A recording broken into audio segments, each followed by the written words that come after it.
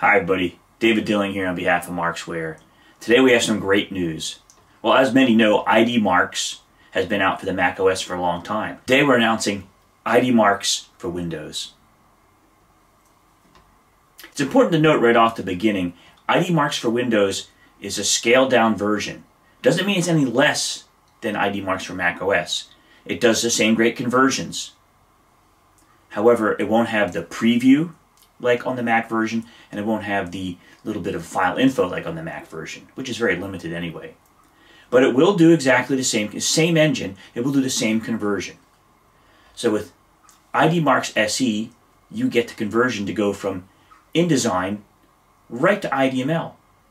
You can go from InDesign right to Affinity Publisher, which is very popular, our most popular feature used in IDMarkz Mac.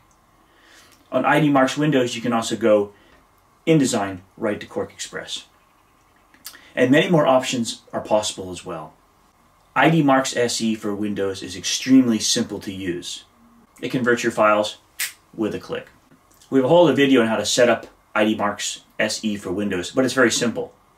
The most important thing to realize is you can create these little automations to automatically open an InDesign file right up in Affinity Publisher or right up in QuarkXPress. Or also very popular, the next most popular feature is to open InDesign higher versions in lower versions. So it's like InDesign to InDesign.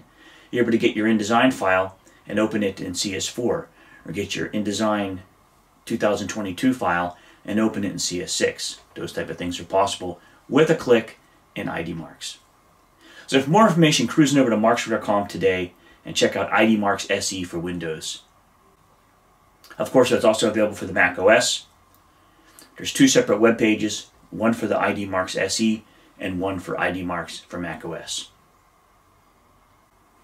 Thank you, everybody. If you have any questions, please feel free to contact us on sales@markzware.com, and we wish you a fantastic day.